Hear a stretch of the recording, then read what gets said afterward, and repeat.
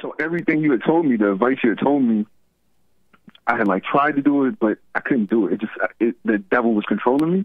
Because when I had a conversation with my dad, and I understood the other side of the coin, of why he was absent, apart from him fighting his demons and fighting his drug addictions, I didn't really understand. So I guess I forgave my father, but not really. Diante, welcome to the show. Thanks for calling. Thanks for holding. Hey, what's going on, Mr. Jesse? All is well, Diante. I'm calling to answer the biblical question. All right. How often do you throw rocks at others? I never throw rocks. I never have thrown a rock at others. And why you never done it? Or how did you avoid ever doing it? Because I didn't avoid anything. You know, after really like sitting down to know myself, I started to understand that there's a me and a not me. And I can see now that I'm taking seriously overcoming and trying to, trying to get away from the ego self, letting the ego die, that the rocks that I could be throwing to try to bring people down or whatever is really just me trying to make my own ego feel better. So what I'm saying, when I say I don't do it, I've never done it, it's because it's always been the influence of my ego, or it's not my ego, but of Satan within the body. Amazing. I appreciate that, man. I want to respond, but I got to wait until Sunday. But very, very interesting. Can I bring up one more thing? Yes. Por favor? So I've told you before, I've called multiple times about different issues, right, that was happening in my life. Okay. And I pretty much didn't follow any of your advice for the first, 2 years. But I knew it to be true. Something in me, I couldn't do it. I wasn't ready. Right. Yeah. And then recently, probably in the last few weeks, maybe a month by now, something came over me. It was like the straw that broke the camel's back. And it was when I really was all thoughts are all lines. And I was I was ready to overcome. I had forgiven my parents years ago, but kind of how you said earlier, where people forgive and then that's it. They continue to live in their own ego. Yeah. And that was me. And so everything you had told me, the advice you had told me, I had tried to do it, but I couldn't do it. The devil was controlling me. But I wanted to go ahead and say that when I finally really gave it all to God, that day that the rebirth happened, when I really said, God, all these thoughts are not mine. They're all these opinions, I don't need any of them. I gave them up to him.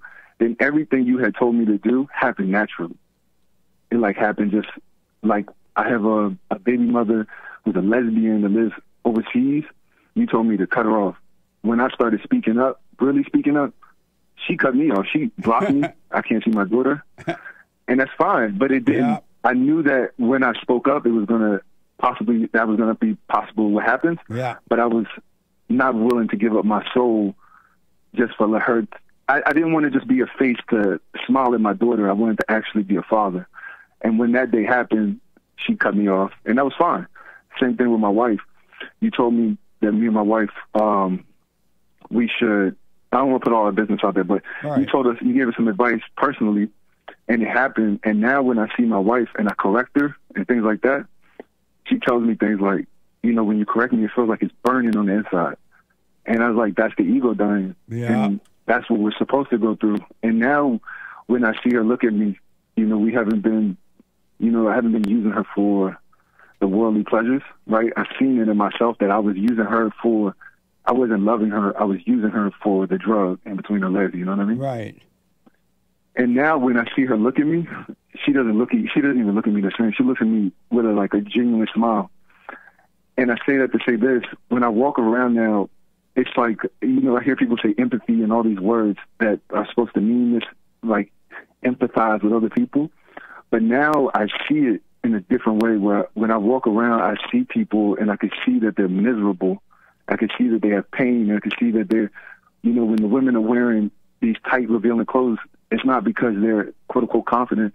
It's that they're trying to get attention. They're trying to really look for love. Yeah.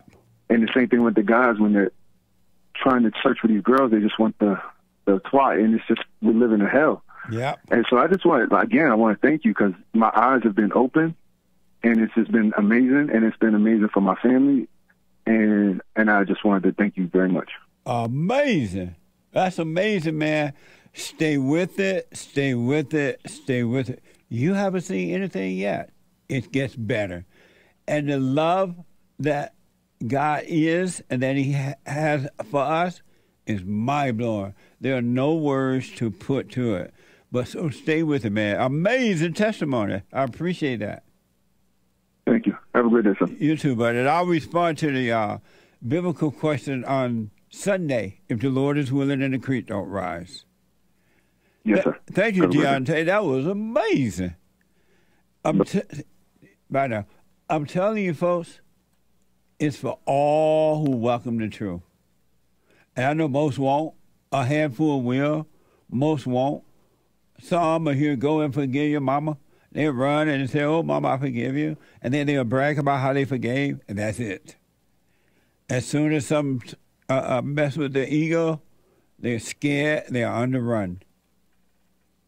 They think that they're their ego. Amazing call, Diante. Thank you, man.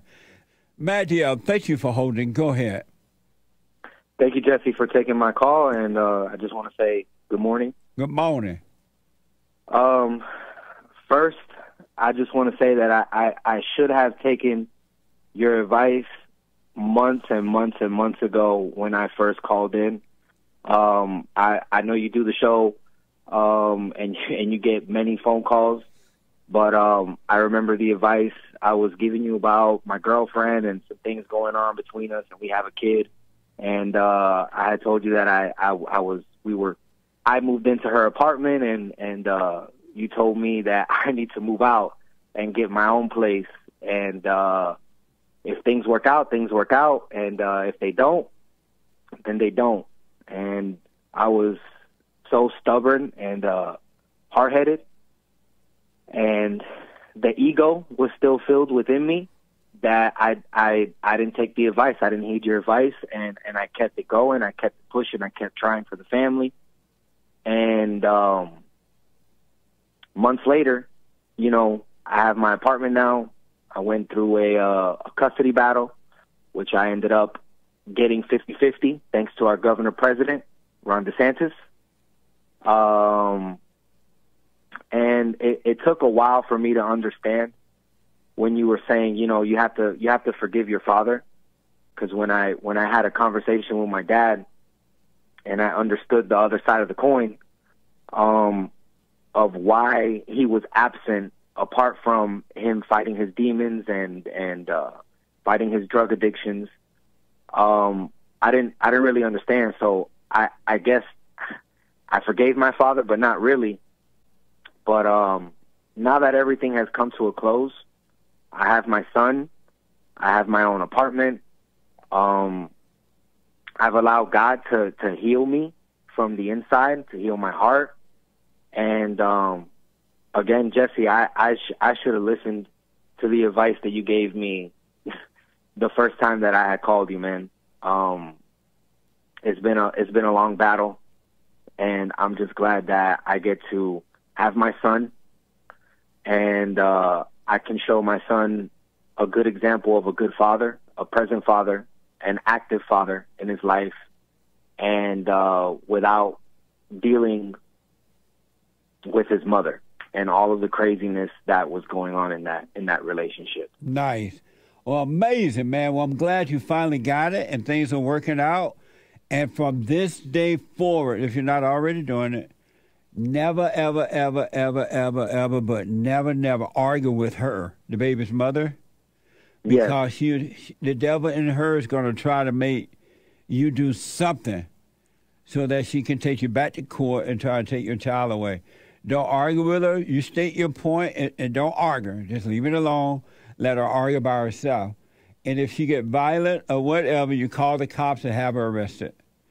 Oh, Jesse, we've literally just signed the paperwork for everything to be 50-50 and for me to get the time that I'm supposed to have with my son. Yes. Because I'm telling you, ever since I left back in April, it's been her dictating and controlling the time. Yeah. I went from 4 days to having 3 days with my son to 3 days to having 2 days, from 2 days to just one night, and I couldn't deal with it no more, and I took her to court. And we signed the paperwork yesterday, where it's actually supposed to go in effect this Sunday, okay? And I guess she didn't understand fully what she was signing, being that it's 50-50, and I'm getting 4 threes, so 4 days on, 3 days off, and then interchanging every other week. And she's called me boo-hooing last night, okay? Boo-hooing and fighting with me and saying that she's not getting enough time with our son, and it just is. I'm kind of amused at it, because me, somebody that has had time taken away from me, you know, from being with my son, she feels like she's not hasn't had enough time. It's very strange, and it is very baffling to me, you know. Well, and the last caller, that I believe his name was Diante, was kind of confirmation to me that what I'm doing is the right thing. You know, being an active father and allowing God to drive me and be inside of my heart to guide me as well, you know? Absolutely. You should only love God with all your heart, soul, and might, and your neighbor as yourself, and life will work for you. It will really work for you. And I don't care what con game she play, whether she try to be nice or be mean or argue or cry or laugh, don't fall for it. You stay patient, you stay calm, so you can see the devil working through her, and you'll be fine, because it ain't over yet, believe me. And but you stay calm so you can see what to do. Don't argue with her. Don't try to please her. Don't go along with her crap. You stay calm and do what's in front of you. And you haven't seen anything, man. It gets better. Jesse, I just wanted to say thank you so much. I'm an avid listener. Okay, I listen to you as much as I can, especially. And Jesse, I just wanted to say I should have listened to the advice that you gave me a long time ago. I should have moved out when things got to where they're at now. Yeah. I should have just, you know, truly forgave my father and understood the other side of the coin. Yes. And when I say understand the other side of the coin, I understand that my mother was bitter and vindictive and spiteful. And when I talked to my dad and I said, hey, look, why did you do the things that you did? Why did you up and just abandon us? You know, just forget about us.